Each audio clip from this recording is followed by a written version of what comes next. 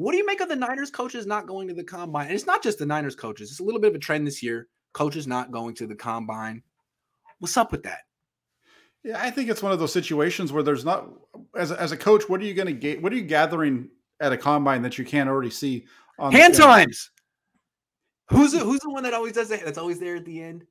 I'm not sure which one it is. Was it Bulky? Maybe it was Bulky. Maybe Bulky. The hand time's got to get that hand time, man. Yeah, I mean, I don't know. Those, as far as the coaches go, they can do their thing at least with the 49ers this year, right? The 49ers have a bunch of new guys on their staff, so they need to kind of get that group together because they're going to be having practices before we know it with their offseason program. So they need to get everybody kind of in and going, and then let the personnel guys go out and do the interviews and those kind of things, and then they can watch the film from the combine in Santa Clara, and then they can bring in the 30 players. Was it 30 up to 30? I think that they can bring in to talk if they want to talk to them face to face, and they can always pick up the phone like old Bobby Turner used to do. You know, one reason why the Niners coaches aren't going to the combine? They don't have any coaches. That's who are you going to bring? Right. I mean, they're all gone. Like, there's no wide receiver coach. Hey, what do you think of these? They don't have one.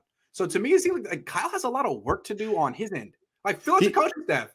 He does. He does. Yes. Yeah, I mean, we know he promoted he's got his tight end coach and wide receiver coach figured out, but he still has other coaches that he needs to figure out on the offensive side of the ball too. He needs quarterback coach is the big one. Yeah. Quarterback coach, and maybe they don't even hire a quarterback coach until right before training camp. That would be the smart way to go based on who I think we both think they should hire. Right, because if it's Beck, they can't get him yet. Okay. Yeah. All right. Coaches can't go to the combine. Got to hire some coaches before they can go. Yeah, you need to have you either need to hire them, or you need, especially look at what they're getting on the defensive staff. They've just hired 2 kids basically out of college, only a few years of experience for either one of them. Then they've basically just been at the grad assistant level in college, and now they're going to become, quality control guys at the NFL level, which is very similar. The jobs are pretty much the same. A grad assistant and a quality control coach in the NFL are pretty much the same thing. So they'll be able to transition over, but they need to get those guys into the system, and it'll be interesting to see how they transition them. Maybe not having a first-round pick plays into this somewhat as well, because those first-round picks are organizational decisions. You need the head coach to know the player. Maybe now he's just like, dude, it's the 61st pick. I trust you. John, I don't care. I trust you. Yeah, that's the other part of it too, right? They've been together for long enough where Lynch and Peters know what they're looking for in terms of the players and the type of player that Shanahan wants. So they can go out there and do the grunt work and talk about who they're going to trade and all that kind of stuff and get that stuff going. Well, Shanahan's out here doing his work with his coaching staff. It's true, and it doesn't sound like there's a whole lot of discussing that's happening right now on the Jimmy Garoppolo front. That's more like why don't you check back with us in about 4 to 6 months? Well, they said the trade's supposed to be done in this month. That's what they're saying. I mean, it's what Schefter said. Schefter said that it's still going to be done. I want drama. I want the drama. It's true. Kawakami said it too. And Kawakami said 4th round picks, 2/4.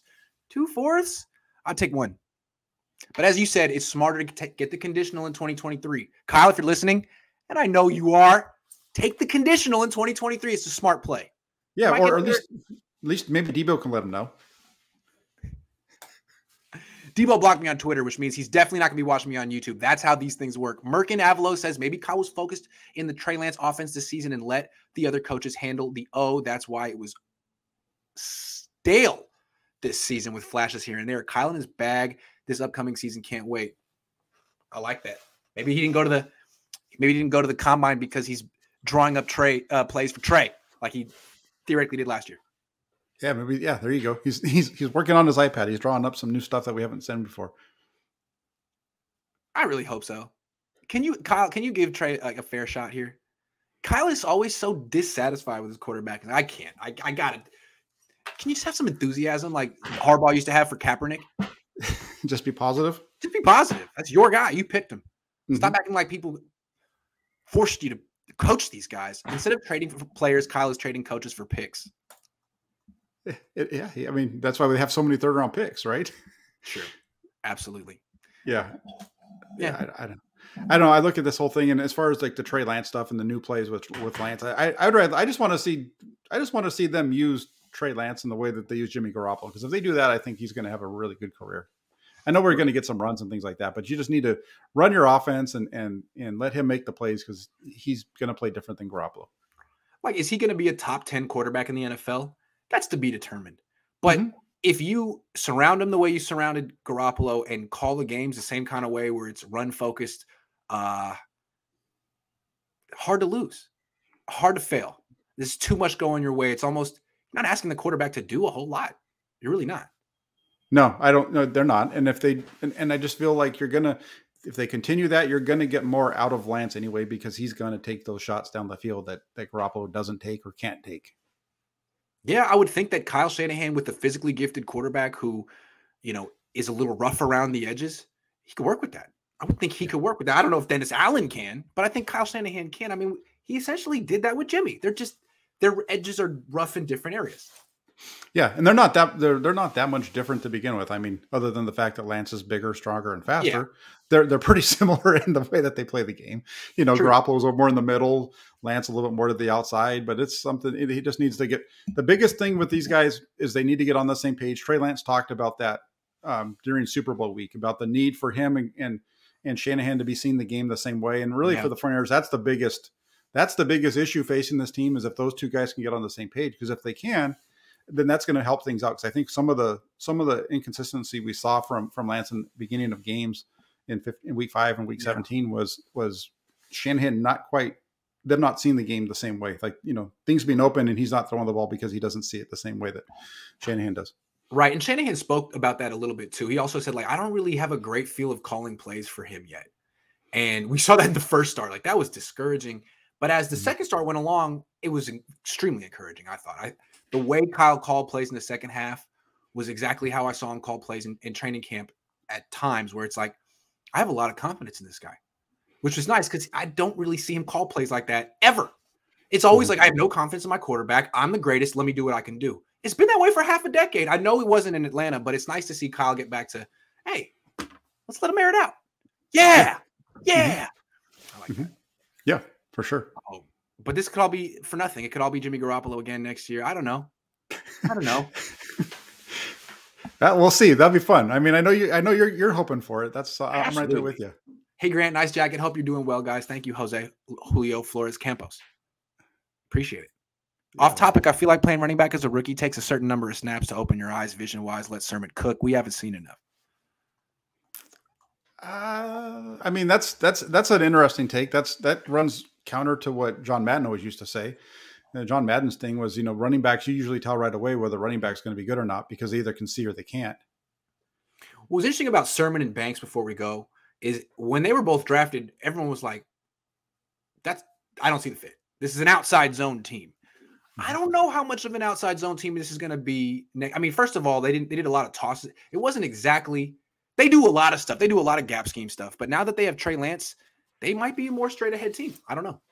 Yeah, I think you're going to see both of those guys play a bigger role in the team in 2023, coming up this season. And I agree with that. That's the direction that they're going is towards maybe a little bit bigger up front and a little more power in the middle. I mean, that's the way that I saw Elijah Mitchell was a between the tackles kind of runner, and he doesn't really get outside very often. Even when he's running the tosses, it's usually right off the edge. So I think that's the direction they're going to take. Same with Sermon. I mean, the guy who gets to the edge is freaking Debo. Yeah. Debo and Mostert if they bring him back. I didn't really even see Lance get to the edge. That was the biggest surprise of watching him in the NFL, was his struggle to get to the edge.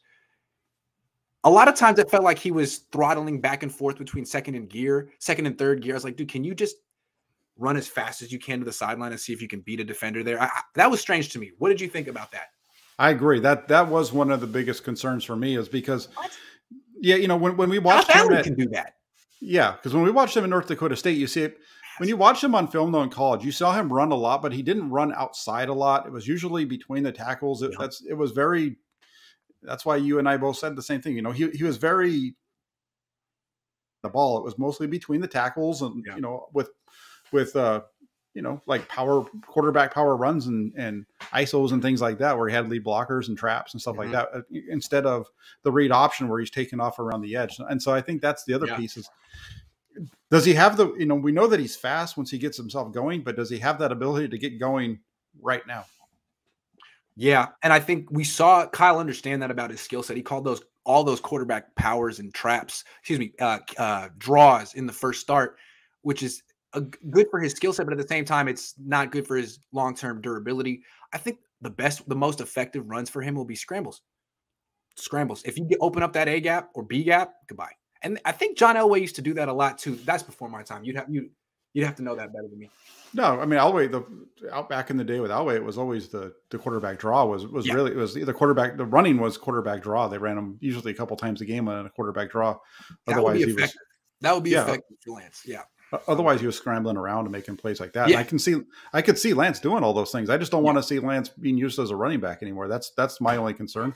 And they need to they've shown that he's not the one thing that you need to be concerned about with this offense moving forward with Trey Lance is they struggled in 3rd and short and 4th and short situations with him in his starts.